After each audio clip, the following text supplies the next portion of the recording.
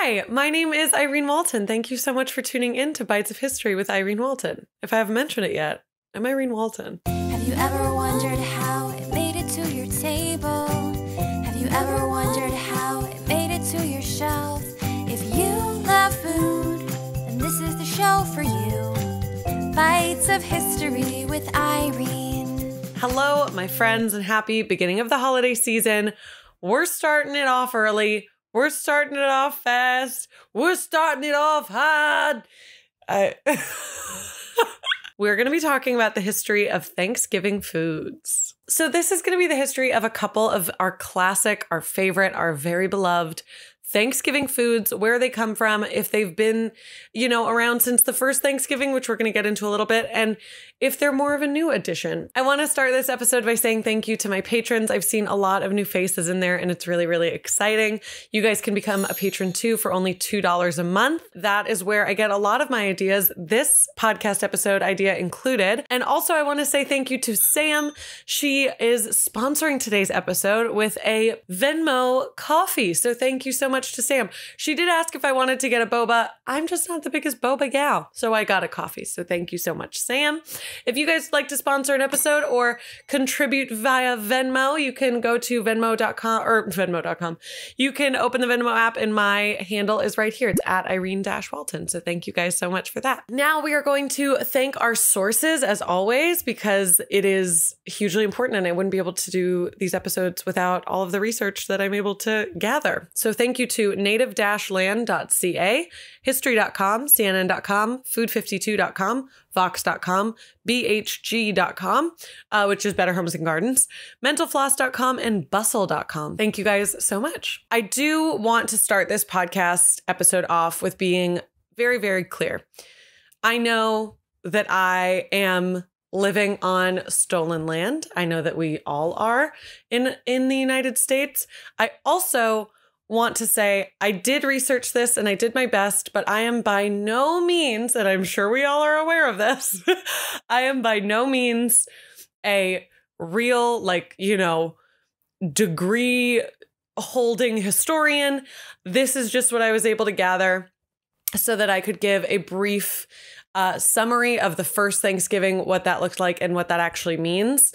I know that we are all taught something very, very different in school growing up in the United States, like what Thanksgiving and the Native American and European colonizer relationship looked like. So I would just like to say that where I'm recording this right now is recorded to be on the native land of the Chumash Tonga indigenous people. If you guys want to see what land you might be living on, that's that first website that I listed called native-land.ca.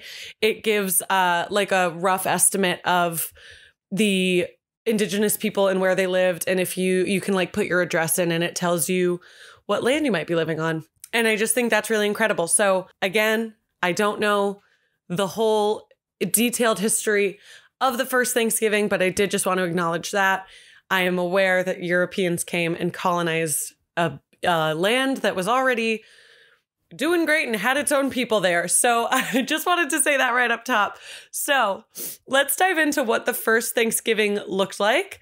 And then we're going to talk about the foods that they had, as well as what foods we have now and where those traditions came from. Okay, so let's start in 1620. The European colonizers are coming across the Atlantic Ocean to steal some land from the Native Americans. Now, the first relationship that is built between the Wampanoag Native Americans and the European colonizers is actually one of the only peaceful ones that is on record of existing.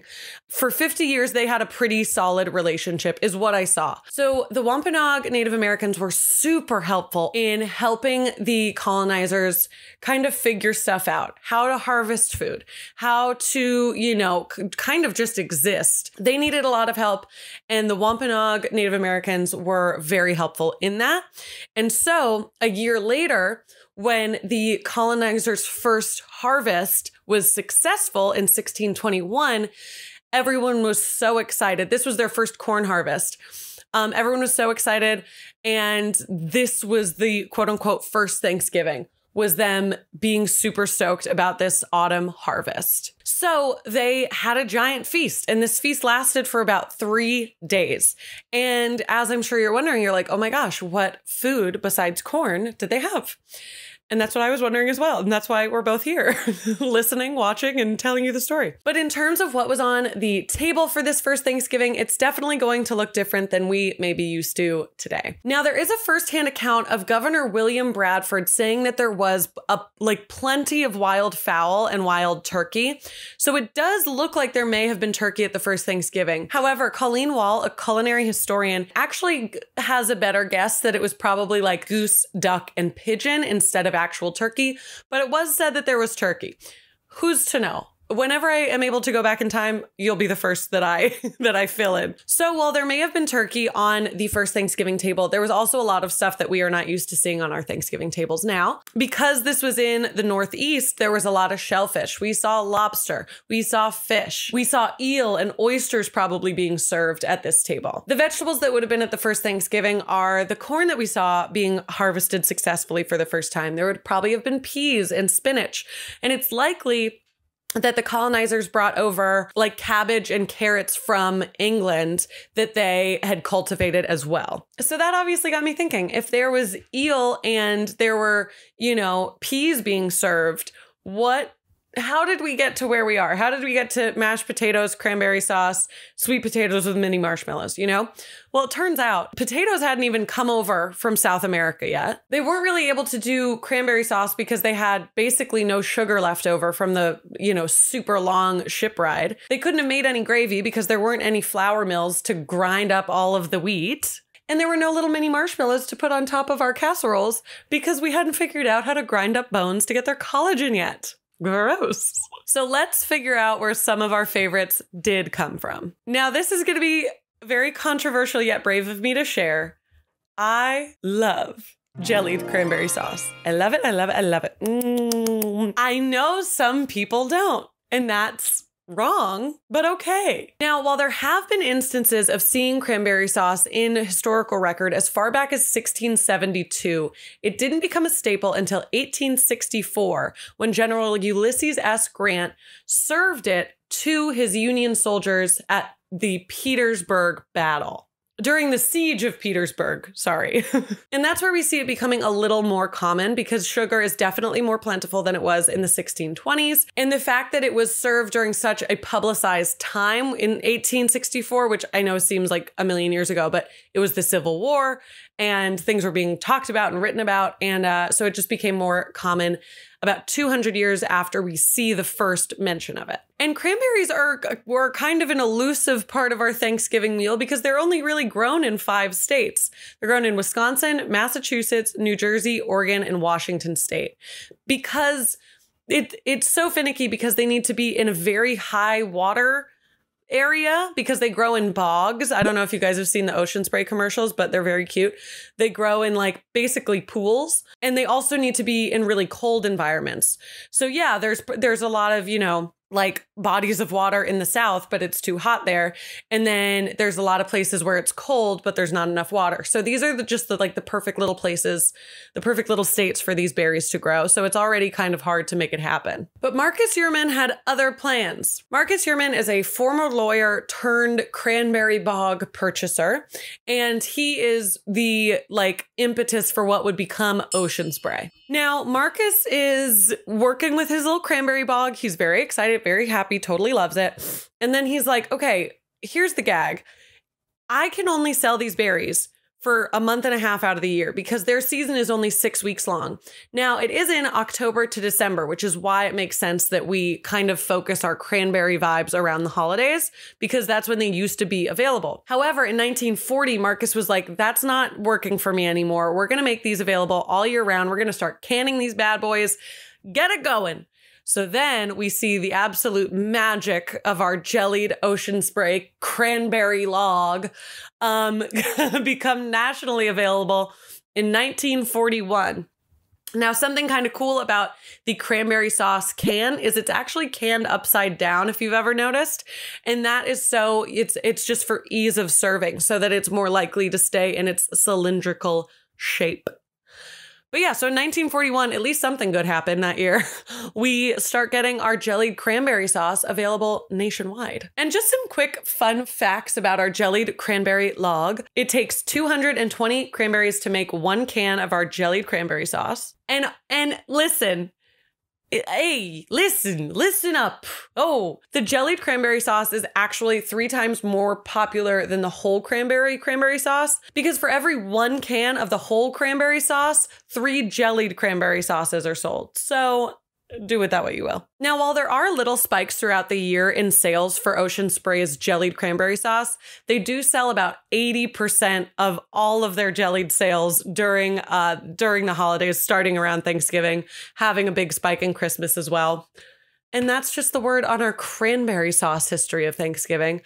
I love the jellied cranberry sauce. Leave in the comments down below if you like the jellied sauce or the regular, or if you just don't like cranberries at all, that's okay too. Okay, now this is a classic. Pumpkin pie. Was pumpkin pie served at the first Thanksgiving? No, of course not. There were likely pumpkins and squashes and gourds of sorts that were served. However, since there wasn't sugar, like we talked about, there wasn't flour to make the crust, butter was a whole other thing, it wasn't in pie form. The first time we see pumpkin pie even sort of mentioned is in 1796 in the book American Cookery, which is highly regarded as the first ever American cookbook, written by Miss Amelia Simmons. Shout out. We love a female writer in 1796. Incredible. Now, in this, there was a recipe for a pumpkin pudding, which had like nutmeg and allspice in it, and it was served in a crust. So this is like our first ever idea of what a pumpkin pie might be.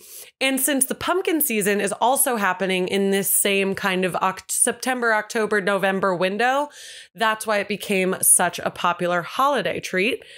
I myself am not super partial to pumpkin pie, but a good bite now and then never hurt anybody. So that's where our pumpkin pie tradition comes from. Now let's move on to green bean casserole. First of all, are you a fan? Secondly, why? No, I actually love green beans. I'm just not the biggest fan of green bean casserole, but have you ever wondered where it came from? Because I sure have. Now, this one I'm excited to share because it sort of opens up like a little Pandora's box of stuff I'm really excited to get into in future episodes, where brands would try to bring awareness to their brand by just creating recipes, but making sure they include a bunch of their branded stuff in it, which we still see now. It's like not a surprising thing at all. Like if you look on the back of a Rice Krispies, box, it's going to say, here's how to make Rice Krispies treats. Get this brand of Rice Krispies.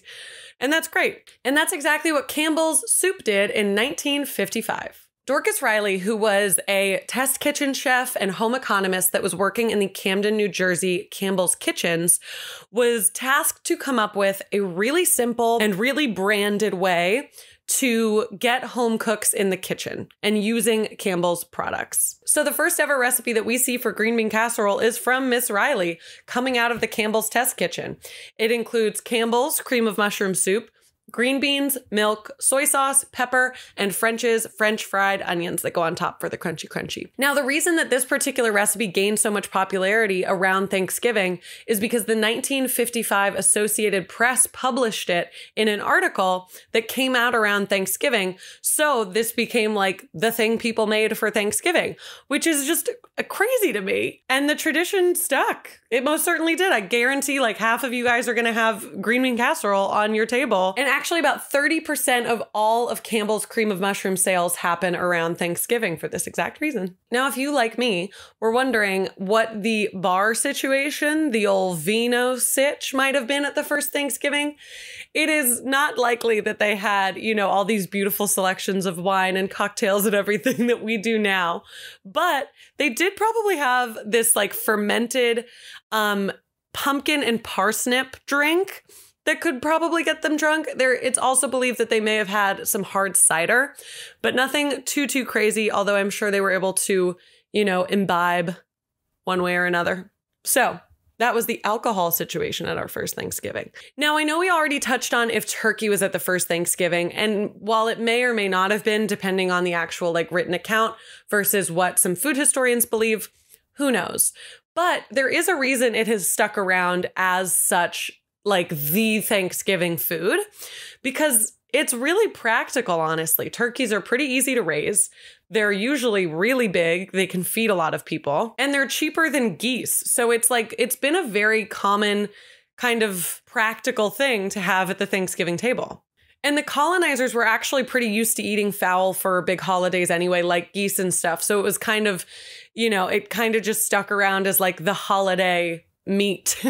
Turkey became such a staple for Thanksgiving that Alexander Hamilton was actually quoted as saying, "No U.S. citizen will refrain from eating turkey on Thanksgiving Day." Now, here's a final little note that I just thought would be fun to kind of research because I've always been so curious. Why do we eat so early on Thanksgiving? Now, there are some historical nods to medieval times, actually, as to why we're eating so early. Because the sun was still up, so we could see what we were preparing.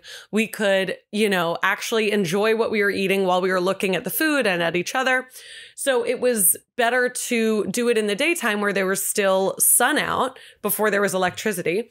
And also, people were getting up real early the next day. So the earlier they went to bed and had their food settled in their system, the better. And that's kind of the same for us. Because Thanksgiving is such a highly trafficked day, literally, and like on the roads and in the house, it's sort of just better that like pretty soon after guests arrive, we start eating so that then we can retire and start cleaning dishes and letting our food settle and, you know, kind of just sit down and relax. So the 3 p.m. Thanksgiving dinner, daytime dinner, is not the craziest thing in the world. And it seems like we've kind of been doing it for a very long time. Now, the other thing is because there are usually a lot of football games being played on Thanksgiving Day, it's theorized that our dinners got earlier and earlier so that we wouldn't be missing any of the game. Oh my gosh. Okay, you guys, I hope you liked our little Thanksgiving episode. Please, please, please leave in the comments what your Thanksgiving traditions are and what you're doing this year. I'm so excited to hear about it.